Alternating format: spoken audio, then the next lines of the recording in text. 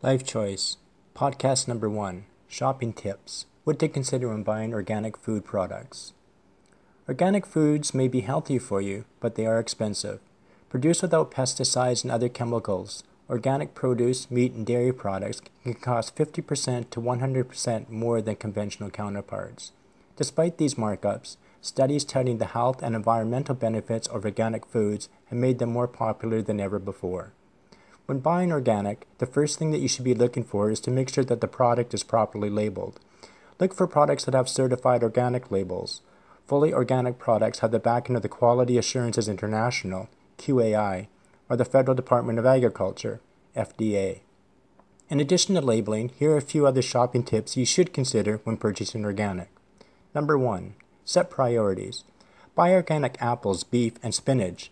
That's because the conventional counterpart to these foods are laden with pesticides and other potentially harmful additives.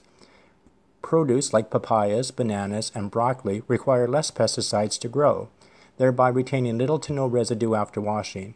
Also, read the label.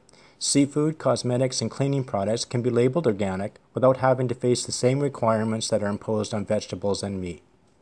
Number 2. Organics go on sale too. Conventional discount shopping wisdom also applies to organic foods. Keep an eye out for coupons and discounts. A second option within this category, buy fruit and vegetables that are in season. This leads to more competitive pricing. Number 3. Turn to local farmers. Local farmers, in conjunction with seasonality, sometimes produce great deals. Check out the local farmers in your area.